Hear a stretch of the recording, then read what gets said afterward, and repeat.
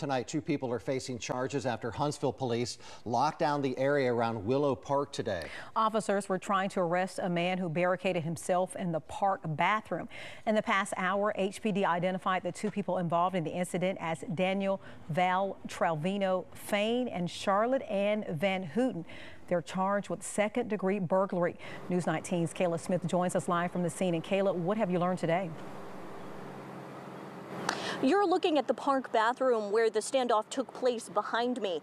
At about noon today, we watched as officers brought Daniel Fain into custody here. He was wrapped in a sheet and at least partially nude.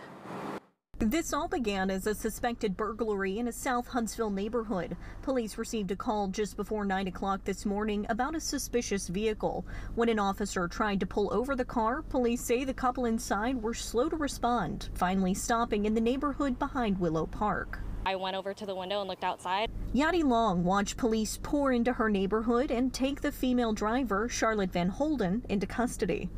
The passenger side door was open, so I was assuming there was an accomplice that had run into my neighbor's yard. Fain, who was riding in the passenger seat, ran from police, eventually barricading himself inside the bathroom at Willow Park.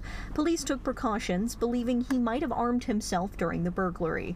The homeowner came back and believes there may be some guns missing or a gun. Keep our officers safe and citizens safe. We're going to assume that element exists. We later saw police remove a gun from the scene. I kind of felt a little bit more safe because there were so many cops around that if something had happened, I knew that the cops would be around. Long says she saw officers using drones and a canine unit. Huntsville Police tell us they brought in crisis negotiators and kept a SWAT team on standby.